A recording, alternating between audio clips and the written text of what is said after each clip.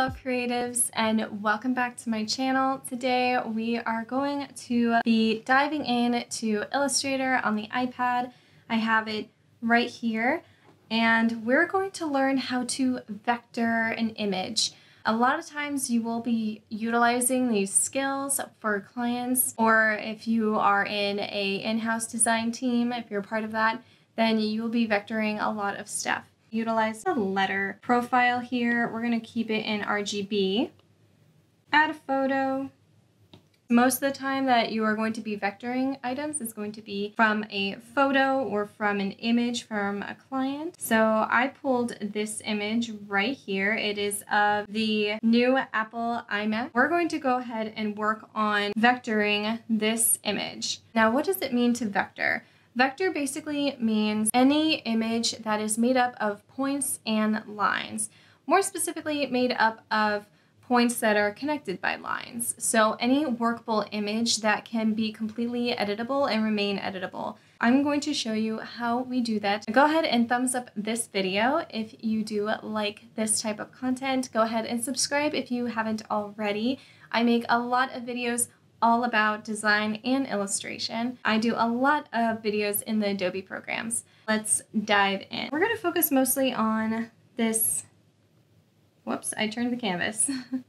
I'm going to focus mainly on this middle one here.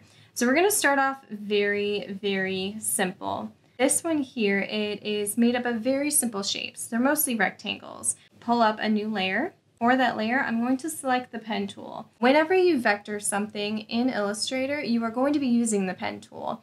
The pen tool can be a little bit of a difficult or tricky tool for most people, so if you do struggle with using the pen tool, go ahead and check out my video that I created all about the basics of the pen tool. It's called Pen Tool Basics for Illustrator on the iPad. I will link it for you, and that way if you struggle with the pen tool, go ahead and watch that first, and then come back to this video. So with the pen tool, I'm just going to zoom in a little bit more to make it a little bit easier for you guys to see. We are going to start at basically any corner. Rectangles and squares are so much easier to vector than circles because you have defined edges. So I'm just going to start at an edge, make sure that my fill color is null, which means it doesn't have one, by selecting the fill color and then selecting null. And then my stroke color, just for fun, let's make it the same color as the lightest shade here. Click and drag it for that color. We're going to save the color into our swatches by just tapping the plus sign in swatches. That gives us our stroke color. So I'm going to zoom in even further. And yes, arguably you can use the shape tools to create this for you. However, we're using the pen tool because we all need some practice with the pen tool, even me. So let's keep going here. We have the pen tool selected over here on our left toolbar. Start vectoring.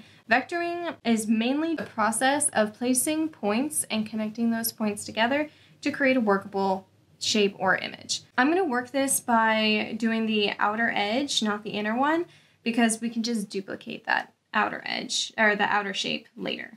I'm going to zoom in way close in here, about 680%. Tap and drag. There we go. One edge. And because rectangles and squares are so easy to vector, you don't need very many points. This one does have a rounded edge, so you only need an endpoint really close to the edge, and then we will compensate for that curved edge there in a moment. Tap and drag. I'm just moving across the artboard here with my 2-finger drag. Whoops. Now, if you mess up, it's okay. Don't worry. All you gotta do is just tap the undo or double tap finger the screen to undo your mistake. And then you can redo it because with the iPad, no paths are broken, which is amazing because it was such a pain to have to reconnect your paths and reselect it. Now you don't have to do that. And then to close the shape, just click and drag over that original starting endpoint.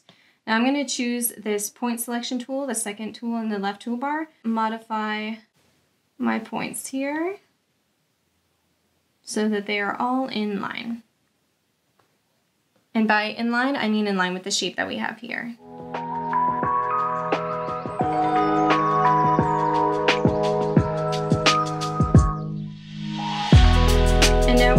a workable path. So let's flip the stroke and the fill color, just like so.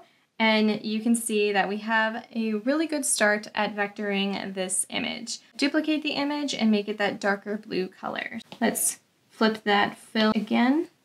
Double tap outside anywhere to deselect. Select that dark blue color. Press the plus sign to add it to your swatches panel. I'm just going to give it a null since we don't need it yet. Tap the workable path that you just created, that you just vectored, and we're going to swap the fill and the stroke. There is a quick selection toolbar that pops up right here, and select the duplicate selection here, as you can see. And then I'm going to move this down. It looks like nothing happened, so let's go ahead and swap that swatch color to that darker blue. There we go. Let's see, what is the distance? It's not very far. So let's just put this right up to here, like so. Double tap to deselect. And then we can line this up. So this makes it a little bit easier. You can kind of get away with doing this quite quickly. Go into our point selection tool, which is the second tool on the toolbar. Modify this shape by just clicking and dragging our points. Whoops, wrong point. Again, either click the undo button or double finger tap the screen to undo. I selected the wrong point. There we go. And that gives you that fun gradation there.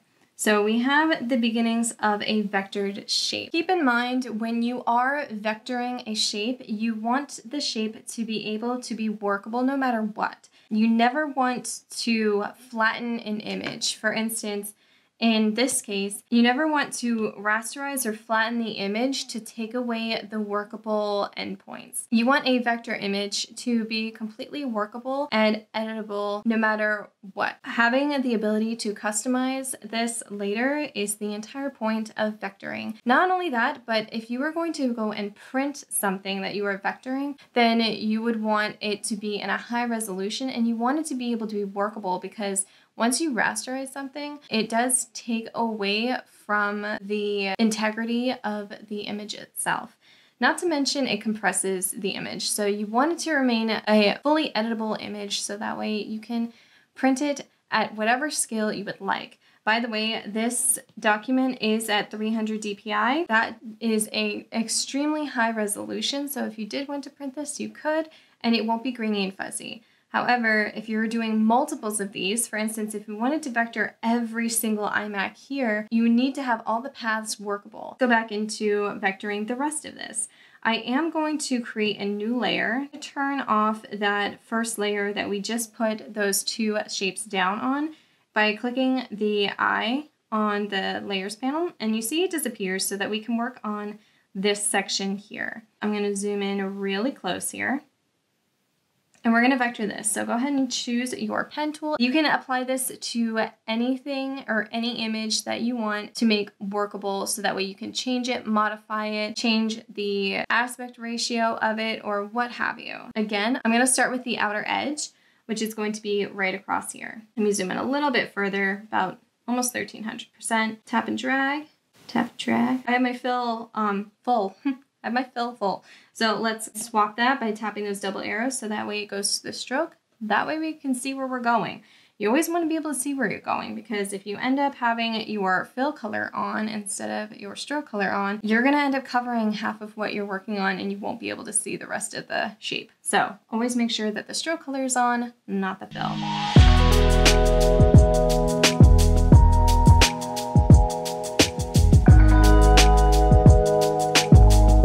Swap that stroke for the fill, but first I'm going to choose the correct fill color.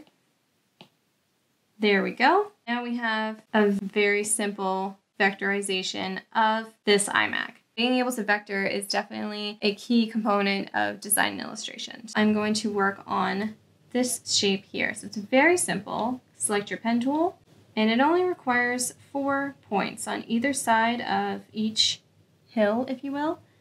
Reconnect the shape together at the original endpoint.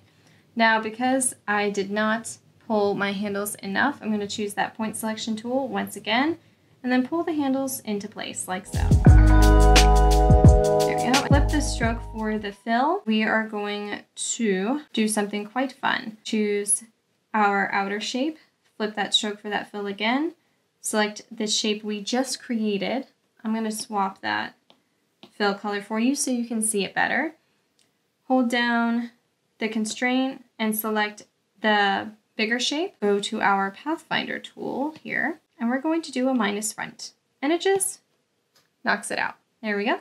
So let's see what this looks like now with all the layers turned on. Looks so much better. And now this is completely editable. So you can select everything here, choose your point selection tool, and you can see all the points that make this a completely editable path. That is what you want for a vector image. I hope this video was helpful for you guys. Now you know how to go about vectoring an image, any image you would like, and be able to use it and print it at any scale that you would like. Go ahead and give this video a thumbs up if you haven't already, and subscribe, and I will see you soon, creatives.